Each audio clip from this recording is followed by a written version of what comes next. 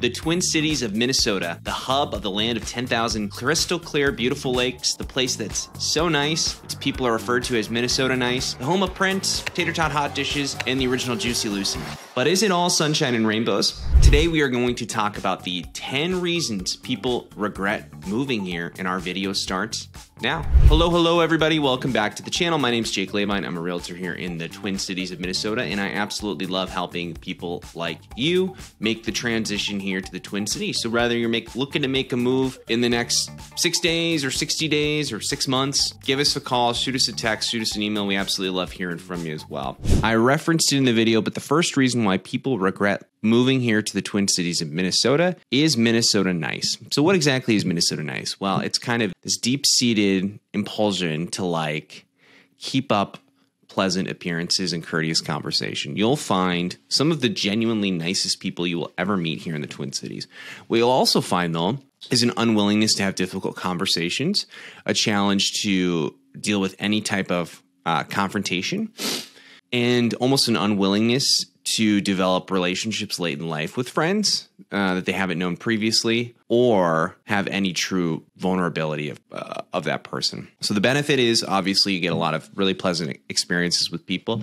The negative is a lot of them are very superficial, surface level interactions. It's challenging for people to make friends once they relocate here. You know, I really encourage everyone that does come here, do what they can to ingratiate themselves in their community, do what they can to get involved with their interests, with their sports. That's the best way to do it. And eventually you'll get invited in and develop relationships, but it's not as seamless or easy in some of these relocation heavy markets out west. The second reason people regret moving to the Twin Cities is just taxes, sheer amount of taxes too. If you were to look at a state map and really look at per individual what your marginal tax rate is when you factor in everything, what you'll find typically is the coasts are the most expensive: California, New York, maybe Oregon, Massachusetts, things like that. And then you'll find the rest of the country is pretty even, with a very low marginal tax rate, around 4 or 5%. Minnesota is up there with the coast. It's at just under about 10% or so as of 2023 through the taxfoundation.org. It's certainly one of the higher, and it's much higher than its surrounding states too. Like North Dakota is a sub 3%, Iowa's 6%, Wisconsin 7.65. So it's one thing definitely to prepare yourself for. Cost of living calculators are really important, and we'll get over cost of living a little bit more. But just the sheer amount of taxes that you face here are tough too.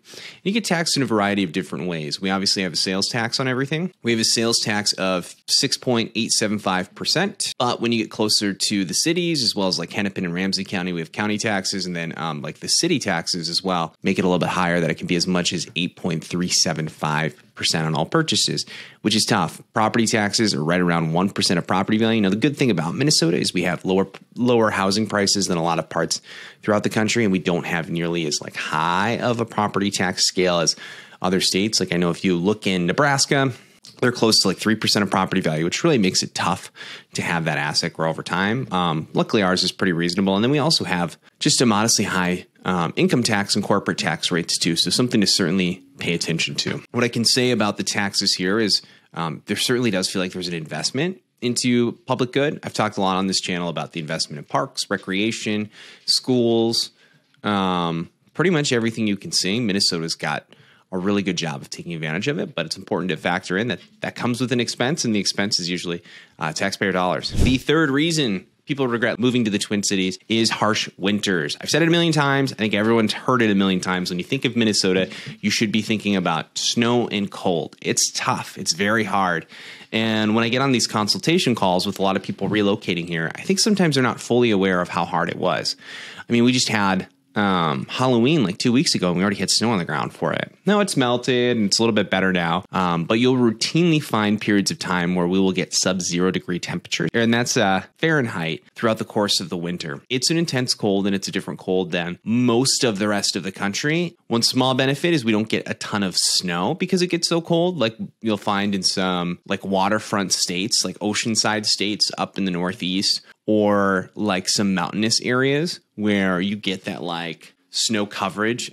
It's a lot different here for that. We'll get some big snow, and last year we had a ton of snow, but it's typically more the cold and the freezing conditions than it is the snow itself. Now, there are ways to work around that. There are ways to warm yourself up. A lot of people have auto start in their cars, so their car can heat up prior. I mean, it takes a lot to cancel school because we get so much ice and snow. Roads get plowed pretty well for the most part, certainly compared to a lot of other states I've been to. And then a lot of people will find an outdoor activity to do that time of the year. I never have found one. I don't like doing it. I'm not a big skier, snowboarder. Snowmobiling's always seemed too big. Ice fishing's really popular up north. That's not for me. I'm not patient enough to do that.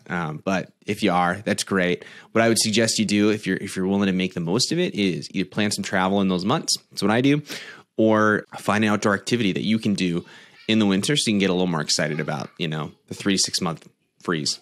The fourth reason why people regret moving here to the Twin Cities of Minnesota, frankly, the homelessness and crime. Now, I am a firm believer that when it comes to crime here, like Minnesota is not, the Twin Cities is not dramatically different than any other major city, and it's typically a lot better than them. I think a lot likes to get reported on, frankly, because I think it's a sensationalist headline that strikes fear in some consumers and creates clicks. Now, that being said, there's undeniably an issue with both crime and homelessness here in the Twin Cities.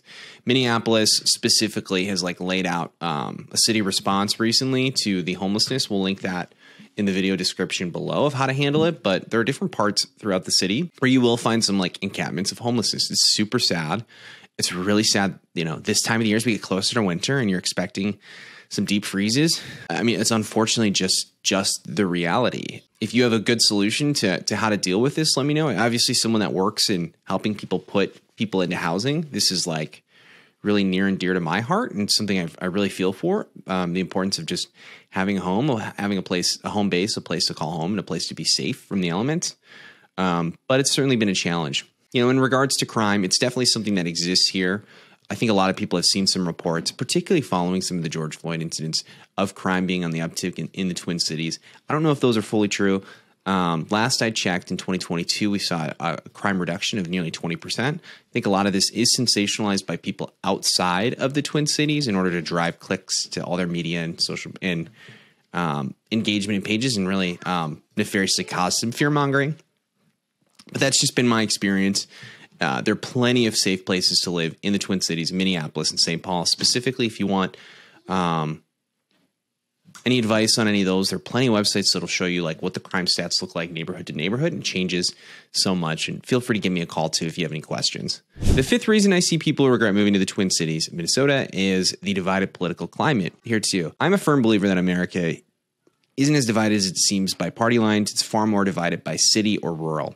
And what you see in the Twin Cities, we see in Minnesota specifically, if you look at a election map, is you see the Twin Cities is a heavy blue area, and then pretty much everywhere else where there is not dense population, you see as a very red, conservative, rural area. In a way, I don't think we're as divided as we seem. I think people near each other are actually on the same pages. I think we have a lot of different life experiences, though, based off of the population we have around here too.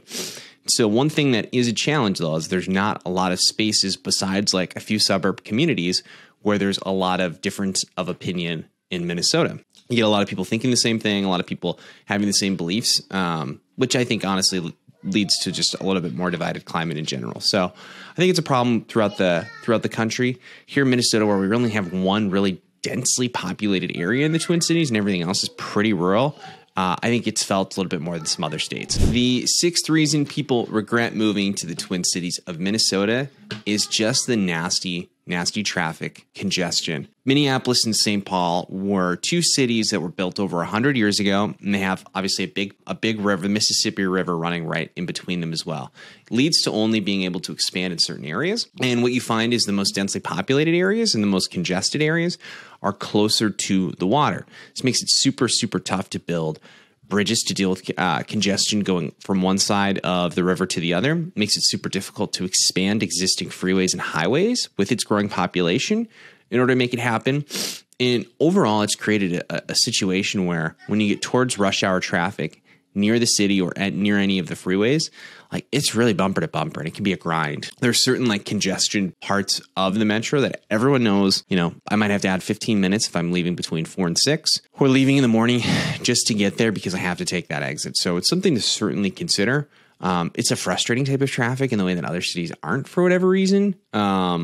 very stop and go, and there's really not a ton that's going to be able to be done about it because of some of the constraints with the way that the city was built and the location the city was. In addition to that, it feels like when the roads are running smoothly, because of the intense seasons, the intense cold, ice, snow, as well as the heavy hot sun in the summer, there's not a lot of end in sight. There's tons of road construction that happens during those times of the year.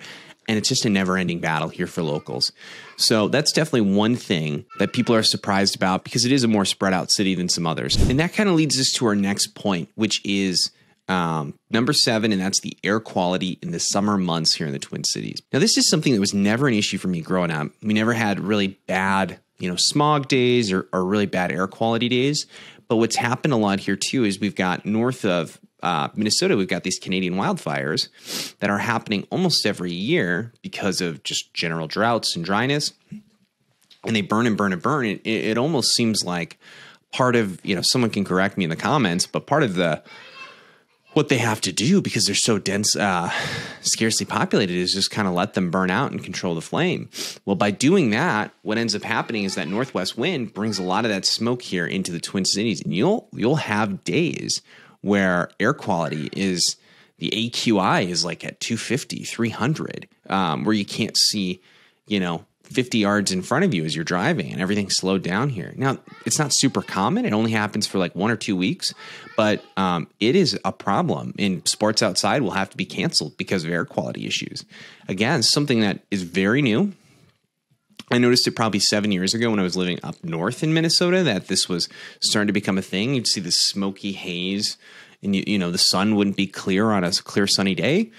And it's getting closer and closer to the metro every year now, too. And I really think this might just kind of be a new normal with some of the intensities of those forest fires and what's being caused by global warming. So something to definitely consider is, despite how beautiful all the summer months are here in the Twin Cities, like we've got some air quality issues that we've never had before.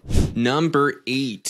So this one's a little different because I've talked a lot about how strong the schools are in the state of Minnesota, and they typically are in terms of a national scale. One thing that I have noticed, just looking at the Twin Cities and understanding the school districts at a more granular level, is there is a large degree of how good a school at a school district is based on location. It's something really important to consider.